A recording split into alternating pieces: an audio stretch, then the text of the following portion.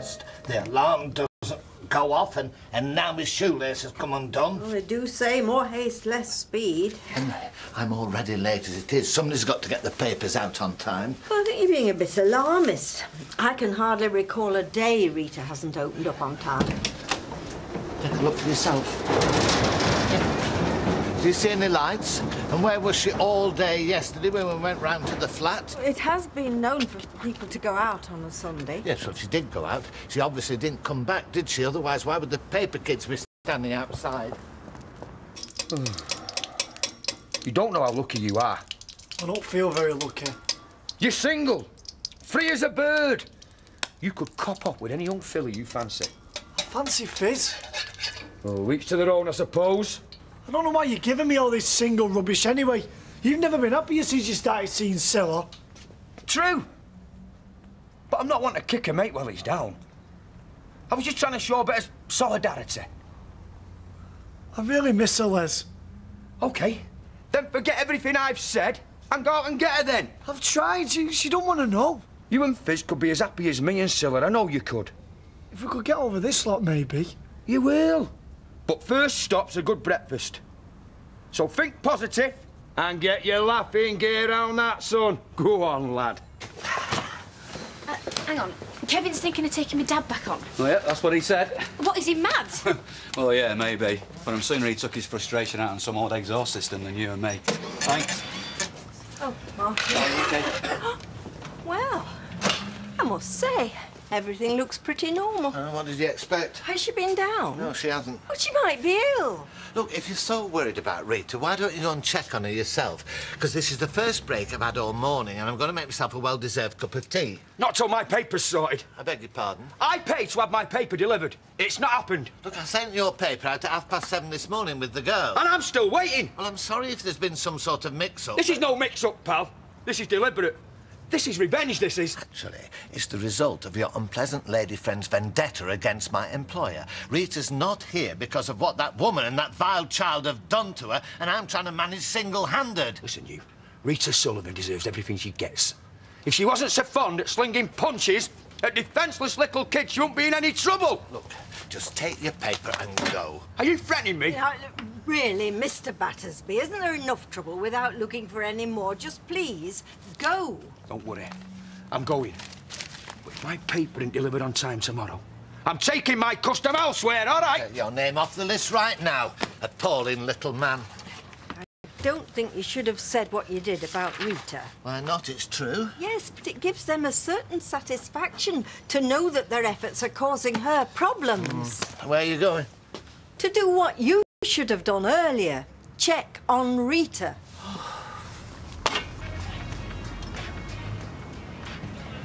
You think I've blown it? Look, if it's advice you're after, you're asking the wrong man. Oh, you've got experience with women. Yeah, experience at cocking it up. Yeah, but do you reckon of any chance, after hearing all that I've said, I've blown it, haven't I? Well, you told her the truth. You can't do more than that. I wish I hadn't. Look, it's up to her now, isn't it? Here, get on with that. Hey, Tommy! Can't stop, Kev. I'm on my way to job centre. Yeah, look, I might be able to save you the journey. Not unless you can offer me a job. You serious about staying sober? Yeah, And getting hold of that temper of yours? I'm going to try. Well, good, because I've been thinking about giving you your job back, but I need convincing I'm not making a big mistake. Listen, Kev, I've learnt my lesson. I just want to get back to work, keep my head down, and get on with my life, that's all. It's not all sort that, is it, son? No, honest, I swear. Right, back in tomorrow, same time. Mind you, you're on probation. How long for? Until I'm happy, you mean what you say. Look, I won't let you down. Cheers, Kev. You won't regret this, honest.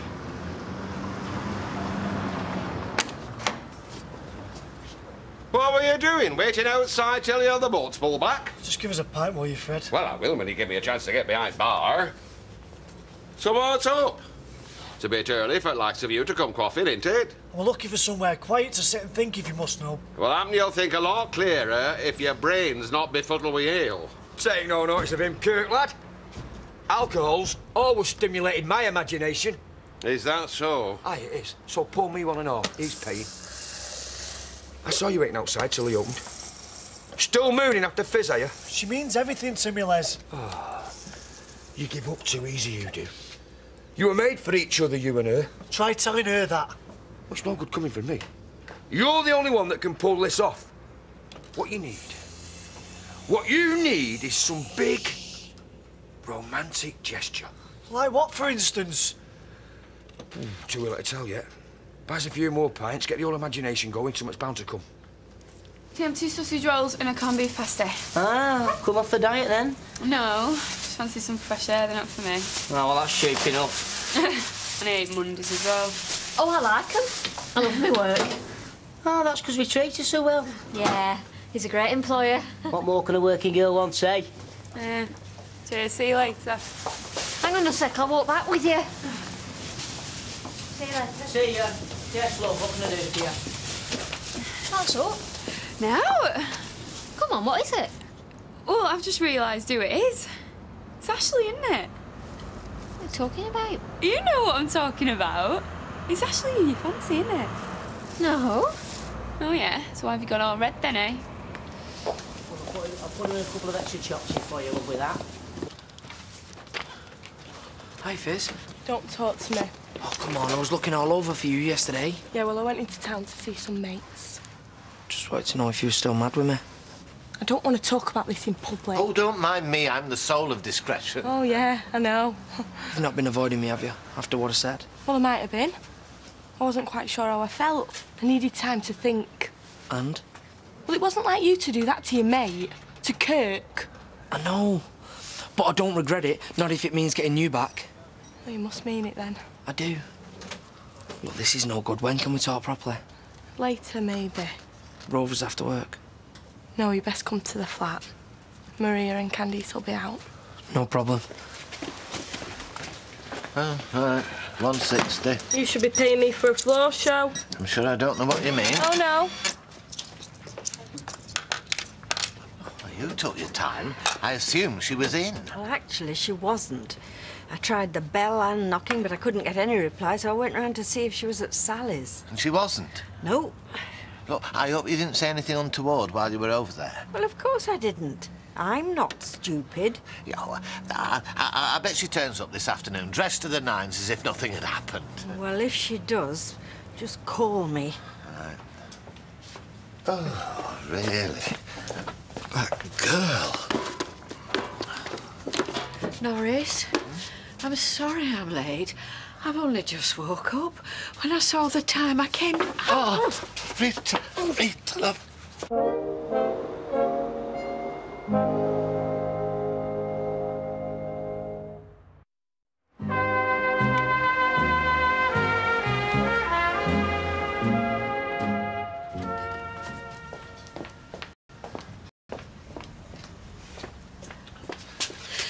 I'm sorry I alarmed you. Oh, Rita, please. I was just worried seeing you like that. You shut the shop? Yeah. It's all right. We won't be disturbed. I don't want anybody seeing me in this state. They won't, I promise you.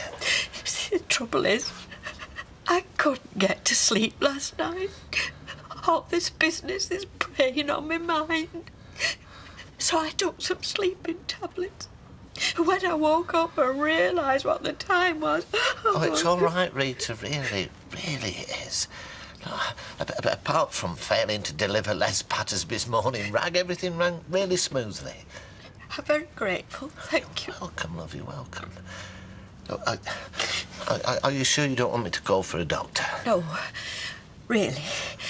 I'm happy to sit here and recover. I got a bit flustered when I woke up and I realised I'd overslept. So I just grabbed the first thing to hand. I came down as quickly as I could. Look, I can understand you being upset, Rita, but I'm a bit worried about you taking sleeping pills. It was the only way I could get any peace. Look, why don't you go back up to the flat, eh? You have a nice bath, sort yourself out. I can manage perfectly well down here. If you don't mind, I'd like to sit here for a bit. Right. All right, love, you take your time, eh?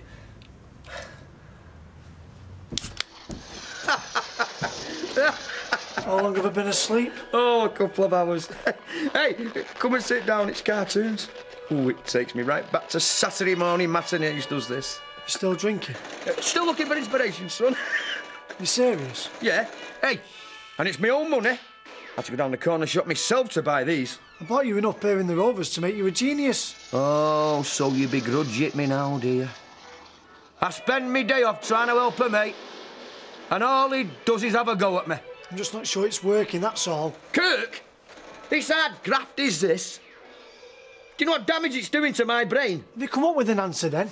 Hey, don't put pressure on me. I'll only go tense and now it'll come. Hey, come on. Sit down. Come on, that's a good lad. Have one of these and watch telly for a bit. They always say the best ideas come when you relax. Get that down you. And you haven't been out at all? Not since I saw you on Saturday. So, when we were banging on the door and ringing the bell, worried out of our minds? I was in, ignoring you. I'm sorry, Norris. I didn't want to see anybody, neither you nor Emily. I didn't even want to eat. No wonder you felt faint. I just wanted to be a million miles away from all this. You don't know what it's doing to me. Look, I do. I can see what it's doing to you. I can't take it anymore. All the years I worked behind that counter, I can't take it anymore. Rita, you made one daft mistake. But why, Norris? I never did anything like that before. I never had cause to. Now, look, you mustn't go blaming yourself for all this. It's that vile kid and his avaricious mother. I know what it is. I just don't want to fight them. I haven't the energy anymore. Yes, you have. Now, come on. You go upstairs, have that bath, get changed, and come down here and face the world together. I'll be with you. Oh, Emily. Oh, I don't want her to see me. I'm sure she'd understand. No, get rid of her. All right. Whatever you say. All right, Emily. Hang on. Coming. Minute. What are you doing, closing the shop? I'm sure that's not what Rita would want. It was just an extra precaution. I was out the back checking some stock. Oh, I take it Rita's still not shown up. Well, she has, as a matter of fact, yes, and she's fine. Where's she been? Well, she was out all day yesterday and upstairs sleeping all morning. No, seemingly she took some sleeping pills last night and they worked a bit too well. So we were worried about nothing, then? Apparently, yes. Oh, right. Well, I'll pop up and see her. Oh, I wouldn't do that, Emily, because she said she was going to take a bath and, well, you wouldn't want to disturb her, would you?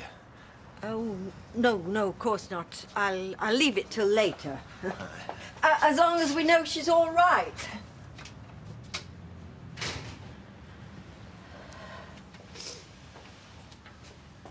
Thank you. It's all right. Now, come on. You pop upstairs, have that bath, and then get down here and give me a hand. I'm sorry. I know you mean well, Norris, but I can't come back and work in here anymore. Rita, you've got to. You can't let those villains across the road get the better of you. I appreciate what you're trying to do, Norris, but when I said I was finished, I meant it. Well, by all means, keep the shop open if you want to, but just don't expect me to work in it. Ever again. Is the coast clear? Yeah, both out. Great. You've had a shower and got changed. Got some food and all. Oh, fab. That's really nice. I love these. Yeah, well, it was a bit of a rush to squeeze it all in, but I thought you might have been peckish sitting behind that machine all day. Oh, sweet. I'd offer you a drink, but we haven't got out. What? All taken care of. Oh, you're a star, do you know that? Mwah. Hey, can I get another one? Hey, don't get cocky. I've been thinking about what you said to Kirk. It wasn't very nice, was it, to lie to your best mate? I know, but I couldn't stand the thought of him having you and not me. Oh, yeah, well, that is understandable. I don't just stand there. Come and give us a hand. Right. Hey, have you always been this bossy? Yeah, as far back as I can remember. Why did it put you off? No, turns me on a little bit, actually. Oh. Come on, open wide. Oh. I could get used to this. Well, just say the word, because chips are cheap enough. Hey, don't get pushy. No, I wasn't. Good, because a girl with a choice needs time. Yeah. Must be hard having two people fancy at the same time, eh? Oh, I don't know. It's not that bad. It's quite nice, really. Right, let's eat, shall we, before it all gets cold? Yeah. So do you fancy another? You bought me this. I'm celebrating, Anna. All right, so how does this fit in with the new sober Tommy was telling me about? I said, do you want another, not me? All right, thanks, but no thanks. Taking Sally and the girls for a pizza when I get home. Ah, just each time out you two lads a pint. Not me, mate. I'm just going. You all right, Tommy? I'll have orange juice. Orange juice? Are you serious? I'll tell you what, make it a pint. Save the orange juice till later. 2 pints then, please, Dad. 2 pints it is. Well, why our Ashley's leading that madman astray, I can't imagine. I can't imagine Ashley leading anyone astray. It's too nice, isn't it? He's a grand lad. Heart of gold. Shame about Maxine, eh? Do you reckon he'll ever find anyone else? I sincerely hope so. He were born to share his life with someone, were our Ashley. And that little lad needs a mother and all. What, do you not think Claire's doing a good job, then? She's doing a grand job. Thinks the world of our Joshua. And he thinks there's nobody like her. But she's not his mother, though, is she? Not yet, maybe. What do you mean by that? Well, it might just be my imagination, Fred, but I think I've sensed a bit of a spark between Ashley and Claire. But they'll neither of them admit it to t'other. Oh, it just seems such a waste, doesn't it? No, you can say that again. I say you can say that again. I've tried talking to him about it, but all I get's a flea in me ear. Why don't you try again? Between the two of us, we might be able to have some better luck, eh? A pincer movement. Give them no room to manoeuvre. Cracking idea. Yeah, OK then. Well, can you just tell me why? No, I understand. Yeah, bye. Yeah, right. Who was that? The police. They want to see me down the station. Oh, what about? Well, what do you think? The investigation? All right. Well, when?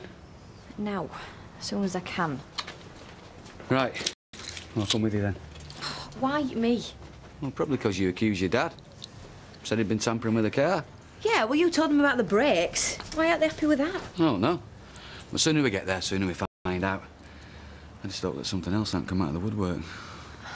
Come on. Penny King! What a pleasant surprise. What are you doing in our neck of the woods? I'm meeting Mike. Bit of business. Well, you're very welcome. What can I get you to drink? Oh, white wine if I may. Right, it'll be my pleasure and my treat. Oh, no, I couldn't really. Yes, you could. I wouldn't hear any different. Well, that's very kind. How are you coping? Well, it was a bit difficult to start with, but I'm getting used to things now.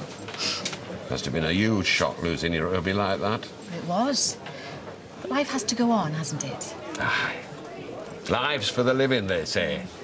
Yes, Ernie. Oh, she's really hitting the spot, Tyrone. Becoming a bit of an expert now it comes to pleasing women. Oh, yeah? No, I'm just lying. Just trying to build up my confidence. Oh, you don't have to do that with me. Don't I?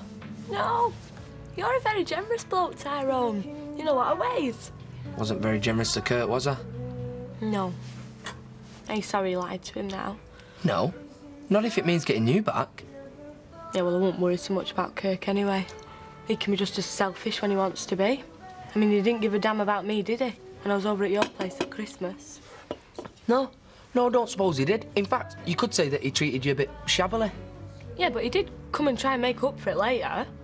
Oh, yeah. Mind you, he's never been as good a friend to me as you have. Not lately, anyway. Yeah, you see, and I don't think you can have a proper relationship unless you're friends first. Yeah, and we have always been good friends. Oh, yeah, we have. In fact, I don't even know why I went chasing them others like Maz and Katie and Maria. Oh, what, you mean you should have aimed a bit lower? Set your sights on someone a bit grottier like me? No, I don't mean that. I mean, I wasn't friends with them like I am with you. And you're not grotty. You're fantastic. You've got a great personality and you're a really good laugh. I think we'd be great together as a pair or couple. Do you think? Yeah, we'd be like the Romeo and Juliet of Weatherfield. We're meant for each other. Well, that's what I think anyway. Oh, no, thank you. That is one of the nicest speeches that anyone has ever made to me. Oh, will you stop pacing? It's driving me mad. I can't. Just sit down and watch the telly or I'll throw you out that window. I can't concentrate, Les. It's Fizz. She's going round and round in my head. Well, do something about it then. Get over there and have it out with her. Tell her what you feel, only stop wearing the carpet out. Right. I will. You will? Yeah, you're right. It's time for action. It's time to go for it. It's time to win her back. Hey, I told you I'd come up with a good idea. Looks like he's abandoned you. Or forgotten. Not in this world. There's no man on earth to forget an appointment with a woman like you. Well, it looks like Mike's the exception to that rule, then. Oh, well, happened something's cropped up at work last minute. Or he's had a better offer. I doubt that. I say I doubt that. Well, I'm not waiting for him.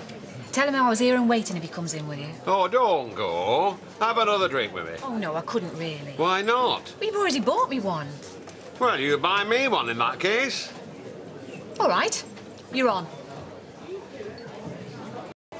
Do you get out much since the funeral? Not much. People are very wary of widows. That's a shame. I don't suppose you'd care to go out with me for a meal one evening if you've time. I'd love to. You would? Well, don't sound so surprised. Well, that's all right then. It's a day then.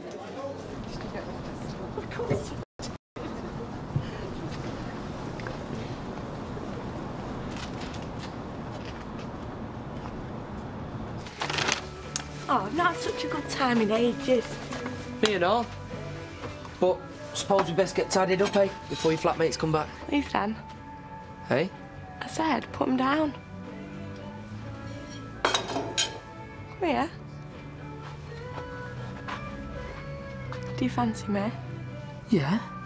Do you love me? Yeah. Right then. It's your lucky day. Oh, fair.